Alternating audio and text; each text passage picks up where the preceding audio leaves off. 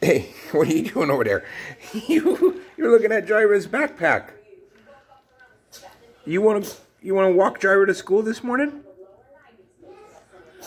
You rubbing face. He's rubbing face. He's really, really rubbing face.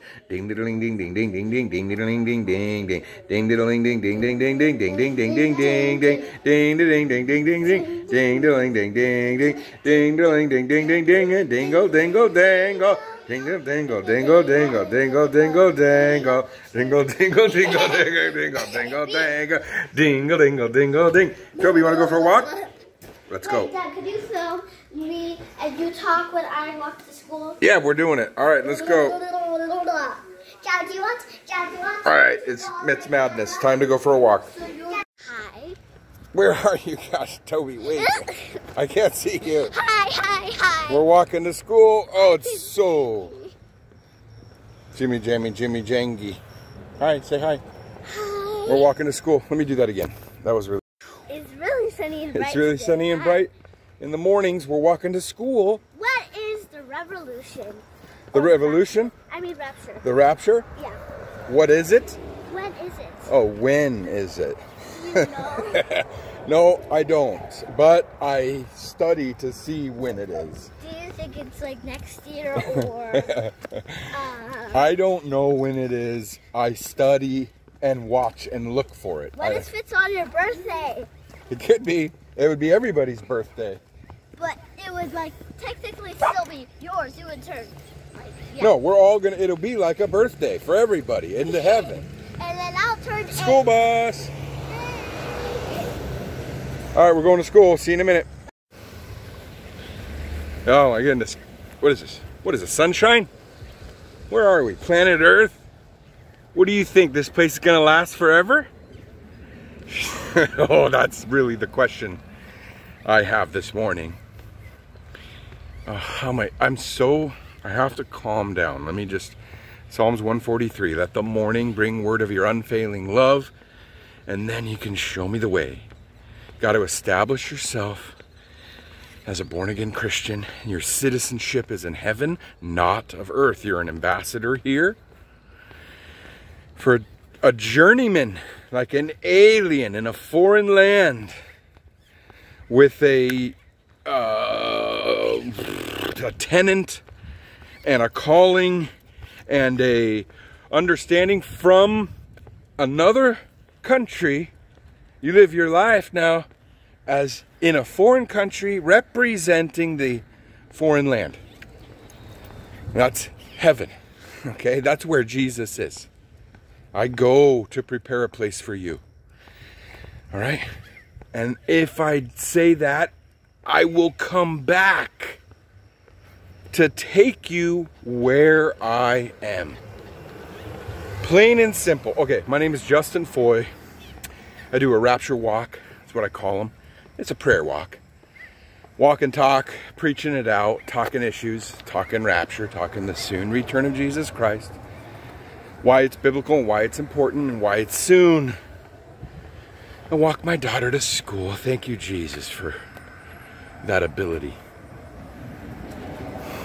Been that's a really big prayer I had in life for these kids, was that I would be able to live in a community where I can safely have my kids walk to school and back. And we moved to Texas last year. We've been here almost 1 year. And I'm thanking the Lord for it every day. The world, okay, look, all right, here we go. Your church organization, not the body of Christ, the church organizations primarily does not believe that Jesus is coming back. They don't believe it. They don't teach it.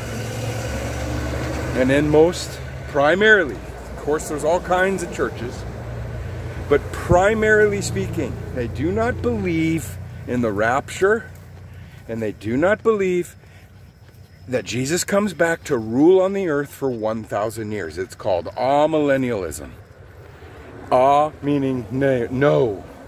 Anti, like Antichrist. Very similar.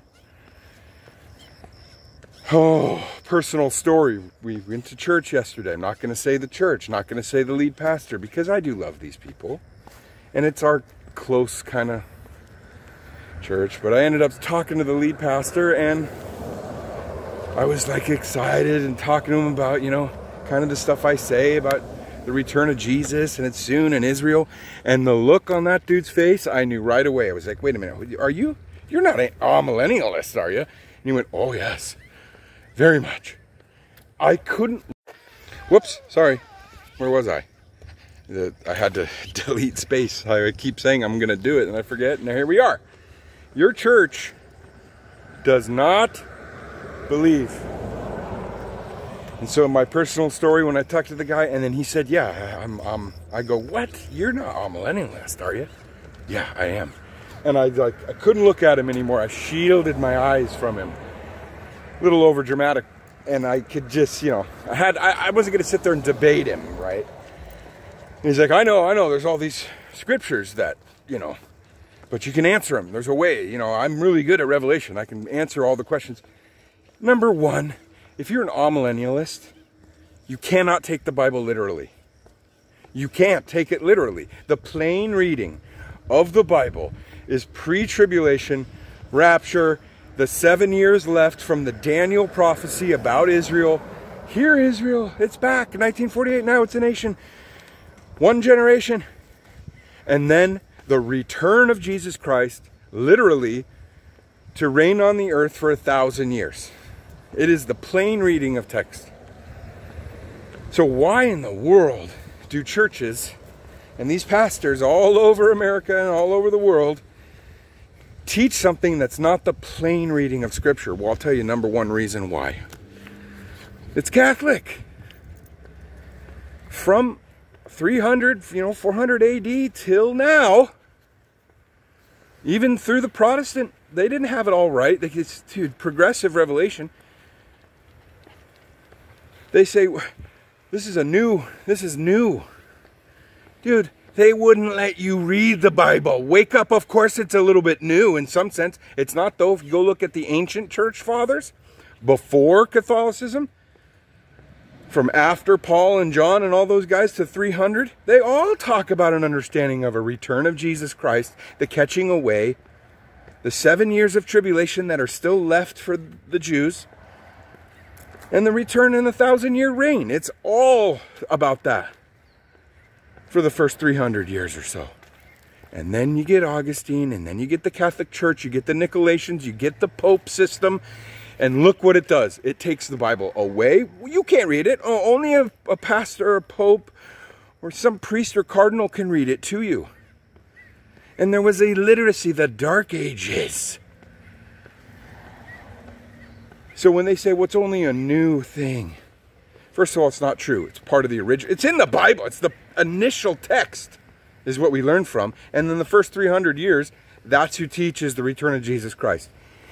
And then, of course, in the sense, it's new because they didn't let you read it. The common people weren't allowed.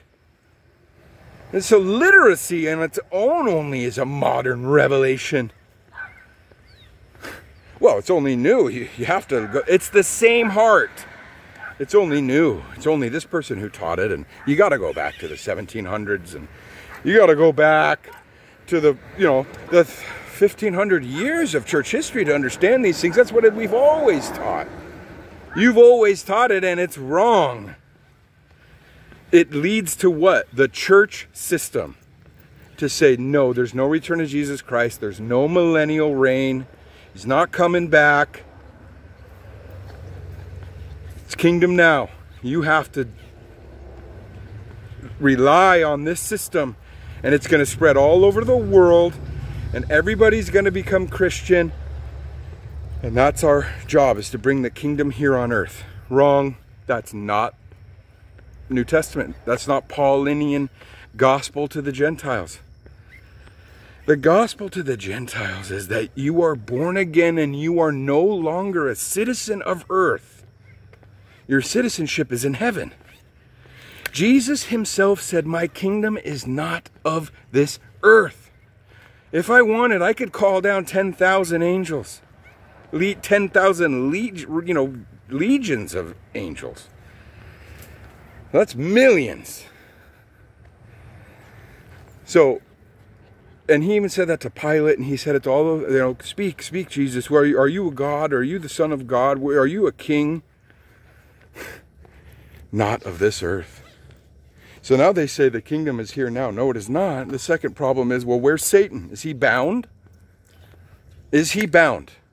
They can't answer that. They have to allegorize that. Well, he's bound because you can, you know, claim authority in the name of Jesus. Yes, you bet you can.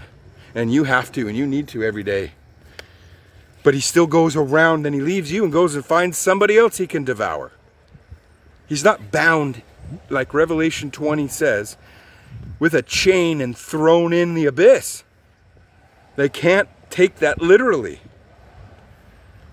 Paul explains it to you. Satan roams around like a roaring lion, looking for someone he can devour. Is that you? It's such a blind Laodicean style thought.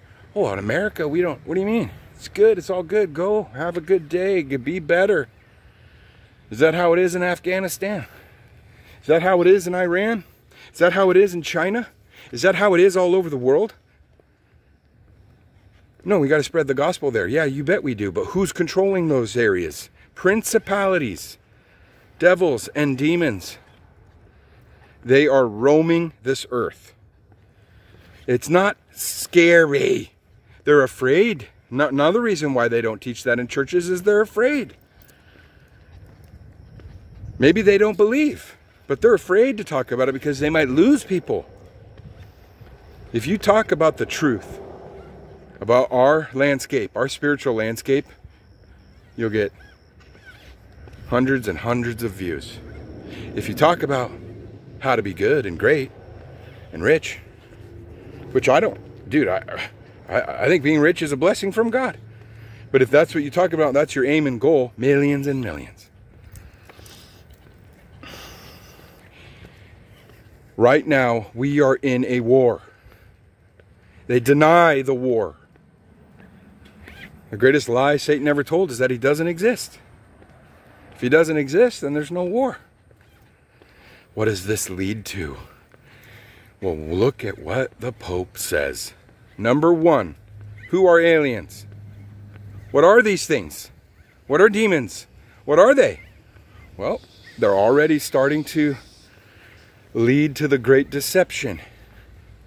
Well, if they're from another planet and they're alien and they're not from Earth, then they're not descendants of Adam and Eve, which means they're not under original sin. Which means they don't need Jesus, do they? They don't need forgiveness. They're not under original sin. They're not a descendants of Adam and Eve. But they're physical creatures created by God, so they're sinless.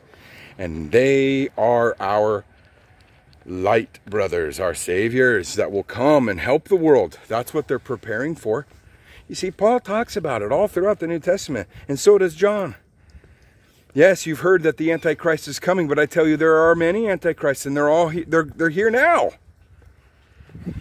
Not to say that it's allegorized. There is a Antichrist coming. The 7-year tribulation period. It's literal. But even now, the world is going to wax worse and worse. In the end times, it'll get, right, in a long list of all the bad, crazy stuff that's going to happen. People will be lovers of themselves, and they'll hate this, and love will grow cold. And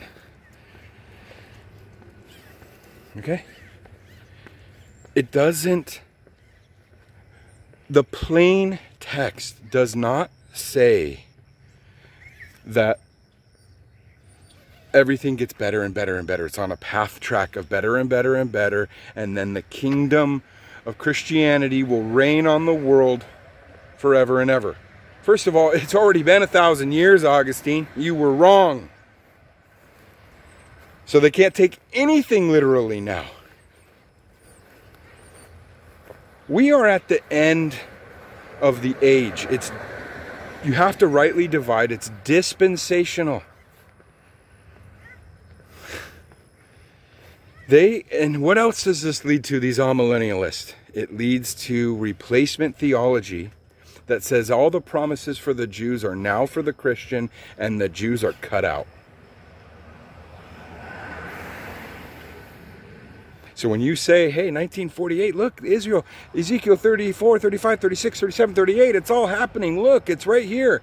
They immediately can't stand that. No, there's no Israel. It's not the real Israel. It's not right Israel. That's an allegory. No, it's for the Christian church. You can't see literal scripture coming to place now because it's all an allegory. Yes, all the promises are yes and amen to the Christian. But it doesn't negate the promises God made to Abraham for his children, his physical, literal children. We're the spiritual children of Abraham. See, God told Abraham, count the grains of sand. Those are as many as your children. Count the stars. Those are your children. 2 sets of children. The physical children of Abraham, which includes Ishmael and all of the stuff that he's got to go through. And Isaac, but the promise goes to Isaac and Jacob for the land. There are other promises for Ishmael. They've got their land.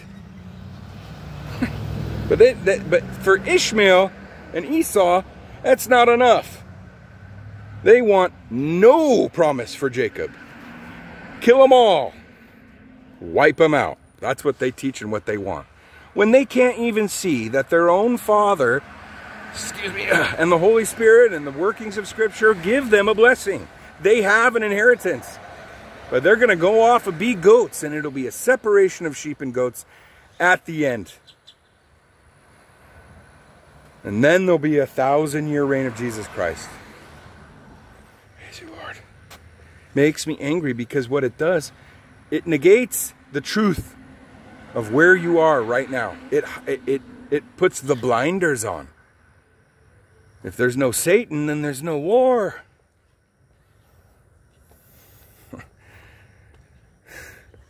So this is what it leads to. Sometimes it seems initially like just a little bit of a different theological conversation.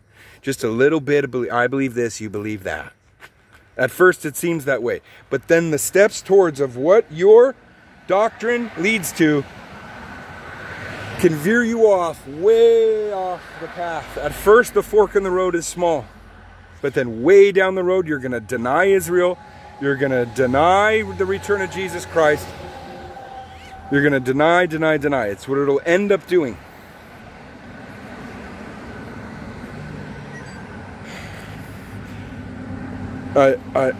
Amillennialism, which says denies the return of Jesus Christ and a 1,000-year reign, denies Revelation 20, denies the literal interpretation of the Bible. I mean, how foolish. And that's why you see ecumenicalism. That's why you see the roots of Catholicism in all the churches still. And then when you get people who like come to God, they realize, man, this is messed up. Where do they go? The Catholic Church. For some reason. You know, the roots of Catholicism and all these religions. And how do they answer? What was the sermon yesterday that this man said? What is the answer? He said the syllabus of the Bible. Where did he point? Yesterday, he pointed to Micah, whatever. Do justice, love mercy, and walk humbly before your God. That's the answer to the Bible, the guy said. No, it is not. You are wrong. That is not the answer. Jesus is the answer. Jesus did it. Thank you, Jesus. That's the answer.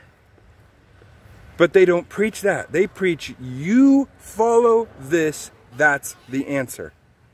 No, it is not. If it is, then Jesus wouldn't have had to come. If you could do these things, if you could be righteous, then Jesus would never have had to come. He had to come because you cannot do it. It makes me so angry that it's like everywhere. And then when guys like me and you talk about the return of Jesus Christ, it's like you're a freaking pariah. You're insane. But when it's the literal interpretation. I was preparing so much this morning for this, but it's like, I think bottom line, that's the answer. They cannot interpret the Bible literally. All of Revelation takes place over your head and in your mind, metaphorically. There's no, Satan, he's bound, huh? Okay. That's not what Paul teaches. And Paul even said at the end that they're already abandoned him. Every one of the churches, they've already gone astray. And what did they make? The church system. And that church system birthed into the Catholic Church, which created the Dark Ages. And you are not allowed to read this.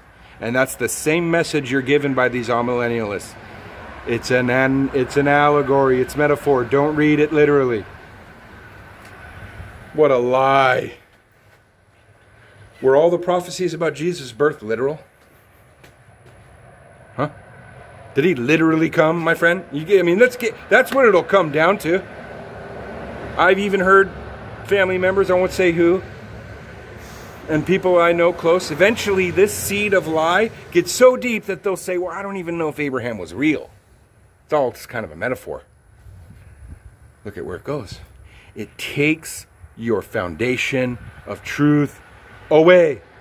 No longer can you use it as fact. And if it is in fact, well, then it could be shaken, couldn't it? It could be changed. It could mean, maybe it doesn't mean that. Maybe it's just up to interpretation here. Even the historical parts of the Bible now could be shaken. Maybe that didn't happen. Well, Israel doesn't really deserve the land then, do they? Hamas, Palestine, they've got a point. They've got a case that, their terrorism is because they're subjugated by, what do they do in South America there? The segregation, no, it's, what's that word? And that they took the land from Palestinians. That's how easy they can take, if they can take away your history, they can take away truth in a flat second. Well, it's not true. Well, guess what? Go read the freaking history books. There's no Palestine. It was a name of poison.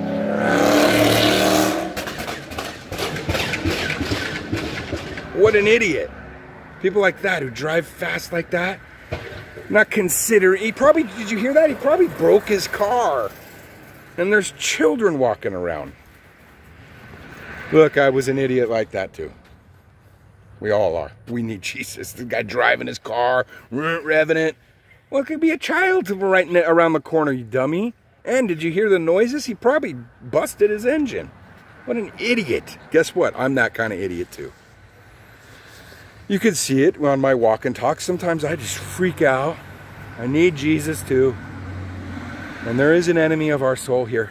And he goes around like a roaring lion to whom he can consume. Well, he can't consume you under the blood of Jesus Christ. That part is correct. But the chain that throws him away so he can no longer be here at all hasn't happened. And that happens in Revelation 20. Go read it. Jesus comes down with his bride and he casts the devil away for 1,000 years. It says, and Jesus reigns for 1,000 years, and then he looses the devil again. This is a literal happenstance to prove out the promises that are physical and literal for Israel and celestial and spiritual for the church. Amen. Just like that dude right there, I also need Jesus, and I do stupid things all day long.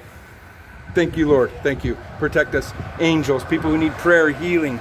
Comment. Ask your needs. Put your prayer needs on here. I'll join you and say, yes, Lord. We need you, Jesus. I'm always pitching my Foytown Miracle book. But I have a lot of material on my justinfoy.xyz. It's all for free. I have one called Rapture versus Return. Just scroll down into my little, short stories, long stories, and then like educational papers that I've written. One is called Rapture versus Return, and I discuss the 7 main differences between the rapture and the return of Jesus Christ. And they're very important to look at, because then it describes, you can see and understand that they're 2 different events. And that Israel still has a program that God is going to finish, because his promises never come back void. The calling and anointing of God is irrevocable, and that includes Israel. And right now they're in unbelief, but God has still a mission to do with them. And the rapture is what's going to make them extremely jealous, and then they'll realize it was Jesus all along. You don't have to get on that boat. You can get on the ticket home right now by just asking Jesus into your heart and ask him to show himself to you. Say it out loud. And Jesus says, I stand at the door and knock, and anyone who asks, I will come in and dine with him. Anyone. It's free grace right now. That day ends, Revelation chapter 4, after the rapture, when the church goes up. You're in a whole different program, and you're going to have to face the mark of the beast. You're going to have to face the wrath of God and the wrath of the devil all at the same time. It's coming. It's literally how you interpret the Bible. So you want to go allegory? You can't debate somebody who says it's all allegory, because then there's no more foundation. Fine, goodbye. That's how I say to these people. Goodbye. You want to be, it's not literal? There's nothing to talk about. You can't. I can't use any examples. I can't use scripture. I can't. How do you know Jesus said that? They don't. How can you use any of it? Eventually, their own salvation will be questioned, and they'll question yours to put you in a religious system that they want for control. Screw it. I'll never deal with them again. I'll make, you know, a little bit. But if you're taking literal foundations away, you can't debate. It's over. Goodbye. So in that case, I just say, you know, you want to use scripture, then you better be a literalist. And then that way, otherwise, how do I know you really believe what it says? Anyway, okay, Jesus loves you. This I know. Why? For the Bible tells me so. Well, these people eventually can't use that, can they? Because it's an allegory. Well, maybe he doesn't love you. It's, you know, somebody else. So horrible. Amillennialism is a poison. And sometimes it doesn't seem that way, initial steps. But in the fork in the road, these people will question their own salvation and sometimes completely walk away. So in Jesus' name, I pray for anybody who wants truth, read it literally. Thank you, Lord. It's coming soon. Prayers for healing. Write them. Comments. I always love that. And I'll join you. And I love it. You pray for my family too. Thank you, Lord. Another fire shot. All right. See you soon. God bless.